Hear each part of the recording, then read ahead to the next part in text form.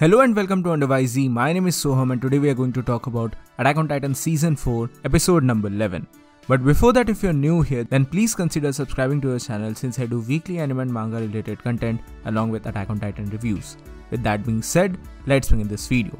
Now, I won't be sharing any major manga spoilers here, but I do want to talk about one particular thing from the manga, and that is in regards to the naming scheme. I was kind of surprised, or rather I was kind of confused with the naming that was going on for this particular episode, because episode 11 is titled Deceiver, which mostly adapts the contents of chapter 109 and the very last part of chapter 108. Now, where exactly this confusion arises from? Well, it is in regards to the naming scheme applied here, because the very next chapter is chapter 110, which is called Counterfeit, which uses the same Japanese words which are used for this particular episode, and it is called Deceiver. Moreover, chapter 109, which is actually covered in this particular episode, is called Guides, and the next episode, that is episode 12, is actually called Guides, even though it will mostly be covering the elements of the next chapter, that is chapter 110, which is called Counterfeit. So I guess you are able to understand what I'm trying to say here in regards to the naming scheme that is applied here. It's a bit confusing. But anyway, with that being said, these couple of chapters from the manga were some of my absolute favorite parts of the series before the quote-unquote main finale of the series. If you're a manga reader, you know what I'm talking about, so we don't need to really give any spoilers here. But these couple of chapters really dive deep into the psychological aspects of Attack on Titan and how it really interprets the human emotions and human psychological parts of the chapters here. The major focus of this episode is kind of given to Gabi and Falco, and my goodness, it's fine if you hate the character of Gabi, that's totally alright. I understand why you hate it. I personally used to hate the character of Gabi in the very beginning, but now I kind of do understand where she's coming from and how she has been brainwashed and everything. I've already made a video covering this entire scenario, you can watch that thing here. But the most important part in my opinion, and obviously I've read the manga so I know this is happening, but still seeing this properly occurring in the anime once again just rekindled my love for the character of Falco. Falco is probably one of the best written characters from this timeskip era of Attack on Titan, or rather simply the season 4 of Attack on Titan, and his nuances and his explanations here are very top notch. So what exactly happens in this episode? Well, the reason for Gabi's hatred is kind of increasing once again here, because she attacks and kills an Eldian soldier here, and she and Falco escape from the prison because of all of this. Even though the soldier was actually worried about her because she was acting sick here, and it is from this point onwards when Falco actually tries to question Gabi as to why exactly you are doing this. These people genuinely cared for you and you are just going on touting about devil. According to him, he totally understands why she is doing so. But at the same time, these people are not bad. All of these people cannot be bad because you saw that thing from your very own eyes. And of course the question is raised as to why exactly is Zeke a traitor, why did he betray Marley and everything. Now in the midst of their discussion, in the midst of their mental breakdown, and of course Gabi is having a literal mental breakdown here, she's just not able to grasp the things. She is seeing things right in front of her eyes, but she is not able to understand the reality of the things because she has been brainwashed to such an extent. Right from her very childhood days, she has been spoon-fed one particular word, that your race is an evil, your race is that of a devil, and you have to kill them, you have to destroy them, only then you can attain salvation, and that is aptly on display here.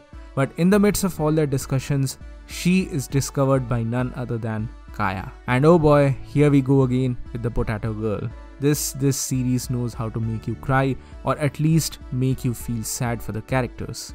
Because if you all don't remember, Kaya is the same character whom Sasha had actually saved all the way back in season 1, and she's the same character here, and all of these things are coming back to a cycle, and this was really well done. Honestly, this episode is a really great example of human psychology as well as political propaganda, because that is also aptly on display here. So Kaya basically picks up Falco and Gabi and took them to the Blouse table because they were hungry, and the Blouse table obviously accepted them because all the kids there were orphans, and because of the orders of Queen Historia, all these people, all these children were cared for. And of course we all know that the Blouse family is a very kind-hearted family, so they are of course going to accept all these people. Now in the later half of this episode we get more nuances in regards to the entire situation, and I'm going to cover them. But before that, we get the situation surrounding Hanji, and now the political propaganda starts properly once again because there are several different factions who are trying to understand some things. I'm not going to really cover the parts of Hizuru here because that is going to be mostly a spoiler related stuff. I cannot really give any major explanations here because that will really dive into the spoiler territory. We are going to see more of her in the upcoming chapters, so let me just stop right there. But on the other hand, Hanji is basically being overwhelmed with questions from the general public because information has leaked regarding Eren. Yes, Eren has been imprisoned. That information has leaked to the general public, and of course the people who are worshipping him as the savior of the alien race, they are obviously questioning the military now as to why Eren is being imprisoned here when he should be the light of this people. He should be the one who is leading the charge for the entire alien race. And we get more information about all of this because she has to deal with insubordination here because Flock and the others have leaked the sensitive information in regards to Eren to the general public because they are the parts of a very sensitive group called the Jaegerists. This is kind of a little bit spoiler, but of course we all know this thing, we all saw this thing in the trailer, and this very thing is going to be explored in much bigger details in the upcoming episodes. So just saying this name is not going to be any major spoilers whatsoever, so I'm just name dropping this thing here.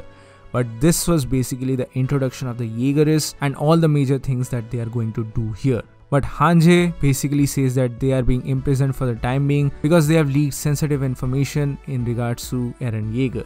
Now thankfully this episode mostly covers all the stuff from the manga. Very little part is actually omitted here, and I'm very glad to see that the Hanji flashback is actually added here, where she talked to Sanus all the way back in the prison and how someone always needs to fill up the role because they themselves cannot give in to frustration. This was a really good flashback, and at the same time there's some other stuff in relation to Mikasa because she's locking up Louise, one of the detainers in her cell. And who is Louise? Well, Louise is the girl whom Mikasa actually saved during the Battle of Tross District, and that inspired her to actually join the Survey Corps. And there's a very interesting conversation that she has here, and Louise basically asks Mikasa more about Eren, and Mikasa tries to shut her up and says that just stop talking, you are going to increase your punishment. And all of these things actually trigger Mikasa the memories of her childhood where Eren saved her from the kidnappers all the way back. And in the meantime we get more explanation as to how Eren was able to do all the things that he did here because Pixis is actually visiting Yelena and she's being interrogated here. We are of course going to get more information in this particular regard in the future of the series, so I'm just going to leave things here that she's the one who actually helped Eren in this particular regard, and we are going to get to see more of these things in the future, so just stay tuned for that. But for now, let's head back to the Gabby and Falco stuff. They were doing work at the stables and there's a very hilarious moment of Gabby's head being chewed by the horses, and she's just shaking and screaming saying that all of these things are the works of the devil, yada yada yada, and they are having a fight. And in the meantime Kaya comes up and she's basically knowing the entire thing from the very beginning that they are a part of the Marleyan army, although she doesn't know the real name because they have given a fake name to her, but she says that she knows that they are a part of the Marleyan race. And listening to all of this, Gabby actually tries to attack Kaya, but Falco saves her and stops her from doing all this nonsense, and Falco basically reminds her that not everything is black and white and you cannot do all of these things because you saw with your very own eyes that these people actually cared for you. Now the best part of this chapter and the most emotional part of this chapter comes up towards the very end, and that is when Kaya takes her to her old village and tells Gabby and Falco her side of the story as to how her mother was eaten alive in front of her very own eyes. Kaya says that she knows that there are people outside of the walls and she knows that these people calls the aliens devils, but she just simply asks one question. If she's a devil, why did she had to suffer so much? Why did her mother had to suffer so much pain while she was dying? Kaya simply asks why. To all of this, Gabby proclaims that Eldia was the major reason as to why all these problems arrived in the very first place, and she should not feel like the victim here. But Kaya does not understand. Kaya says that her mother was born on Paradise and she never killed anyone, she never tormented anyone. So why did her mother had to die in such a painful and in such a terrible manner? And this is where things started to escalate because Gabby was not able to understand the gravity of the situation. Gabby was so brainwashed that she was not able to understand the pain of anyone else. For her, the entire Paradise Island was just a race of devils, and at this moment she didn't really care as to why did Kaya's mother had to die, because for her, her only conscience here was that they had to repent for the sins of their past, they had to apologize for all the problems that happened in the past. But Falco stops her, and Falco reveals that her mother was a casualty of a reconnaissance mission and she was totally not at fault here, and basically it was not her fault that day. Obviously, Gabby berates Falco for revealing all these military secrets and military tactics, but Falco says that I don't care. I really don't care. This goes back to the starting part of this episode as well, where Falco tears away her armband, and I absolutely love the character of Falco. Sure, I totally understand why Gabby is doing and why Gabby is saying all these things. I've already made a video talking about as to why it is not exactly justified to hate the character of Gabby, but at the same time, I think Falco's character is written very good here, and that is aptly displayed in the anime as well.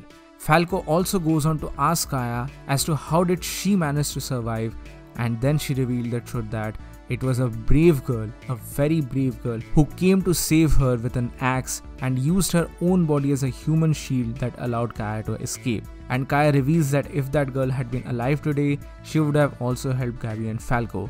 And as a result of that incident, Kaya wants to become someone as brave as her, and of course that brave girl was none other than Sasha Blouse. So this is a full circle of things because Sasha was actually killed by Gabby nonetheless. So this entire thing comes to a full circle here.